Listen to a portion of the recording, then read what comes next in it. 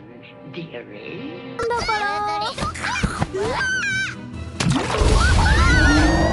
I'll get you, my pretty, and your little dog, too.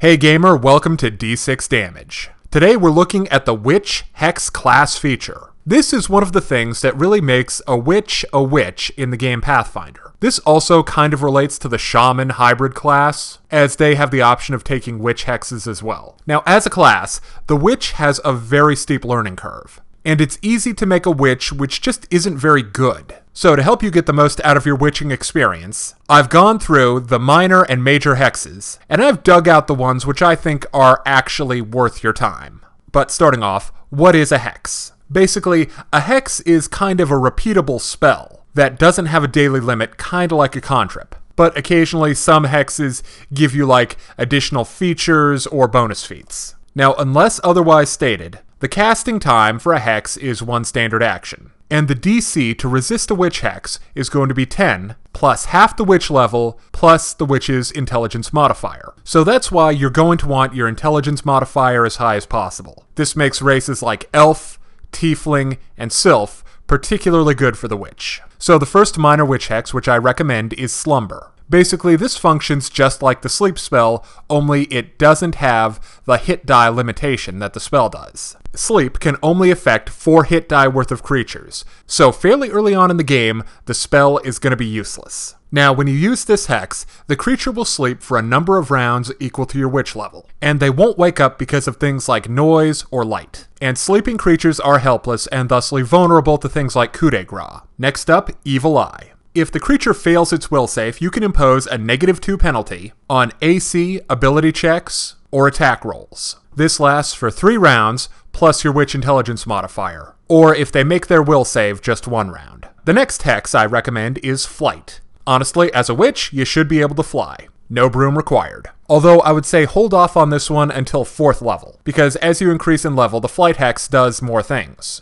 At 1st level, you can just cast Featherfall as a spell-like ability. At level 4, you'll be able to levitate. And finally, at level 5, you can actually fly. Then there's Fortune. Basically, what this does is it allows a friendly character, including yourself, to re-roll an ability check or attack roll, and take the better result. This lasts for 1 round. Then there's Misfortune, which works the same, but it forces an unfriendly character to take the worse of 2 rolls. Finally, there's Cackle. Basically, as a move action, you can cackle, like a witch, and this prolongs the effect of Evil Eye, Fortune, or Misfortune for an additional round.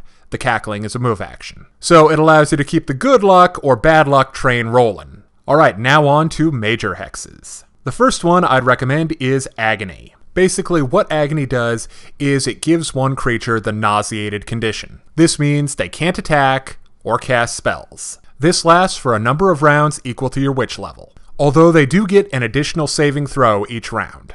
Then there's the witch hex Ice Tomb. This does 3d8 of cold damage. Now, if the target fails its save, it's paralyzed and unconscious, because it's trapped in a ice tomb. The ice that holds it has 20 hit points, and destroying the ice frees the creature, but it's staggered for 1d4 rounds. Next up, Retribution. What Retribution does is it causes any creature that's attacking another creature in melee combat to take half of the damage that it inflicts, rounded down. So this is great for any of the big heavy sword fighters. Next, I have a tiefling-specific hex called Steel Voice. Basically, this lets you do exactly what a certain sea witch did in a certain mermaid-themed movie. Basically, take the voice of another creature. Now, for certain classes, this is a big deal. Example, spellcasters, bards, and just anyone who has something to say. And this lasts for a number of hours, equal to the witch's intelligence bonus. Finally, I recommend the hex Wax an Image.